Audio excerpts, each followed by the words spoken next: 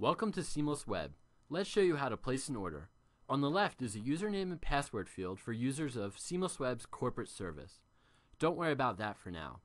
Look on the right and click the big red Start Your Personal Order button. Since this is your first order, there's no need to log in at this point. This page is step 1 of the ordering process. Start by entering your street address, zip or postcode, and email address, and then select either Delivery to have your meal delivered to you, or Pickup if you want to pick it up at the restaurant. When you're done, click View Restaurants and move on to step 2. On step 2, you will see a list of all the restaurants on SeamlessWeb that deliver to your address. Each one has useful information such as price estimate, a user rating, an estimate of how long your delivery will take, and a minimum order amount for delivery. You can sort the list by any of these columns. To choose a specific cuisine type, hover over the Browse Cuisine link at the top of the page to see a list of choices. Find the one you want, in this case pizza, and click on the link in order to get a list of only that type of restaurant. After all this talking, I'm ready to start eating, so I'm going to choose a restaurant, Bella Luna. Here's the menu for Bella Luna. As you can see, it is organized into different categories. Each category has a list of dishes that you can choose from, along with a list of the most popular dishes.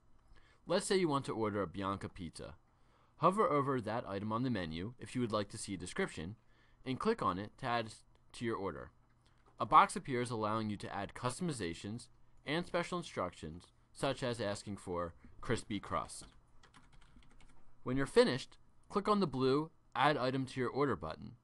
As you see in the order information box on the right side of the screen, you now have a running total of your order, including billing details, so you can see the breakdown of your food costs, tax, and adjustable tip amount. Add as many items as you would like, and then move on to the final step of the process by clicking on the Next Step arrow. Since it's your first time placing an order with SeamlessWeb, we need some information to make sure you get your food. You won't have to do this again the next time you use SeamlessWeb. First, fill out the necessary delivery information, including street address and email address, which will become your username for future orders. Next, set a password that you can remember. Finally, enter your billing information, which will be stored securely. We recommend that you check the Save Billing Information box to speed up future orders, but that is up to you. Finally, double check your order information, agree to the terms of use, and press the big blue Submit Order button. Congratulations on placing your first SeamlessWeb order. Now what? The top of the page shows your order details, including a link to your receipt. This receipt also gets emailed to you as soon as the restaurant confirms your order. For more info on this process, read the yellow What Happens Now box.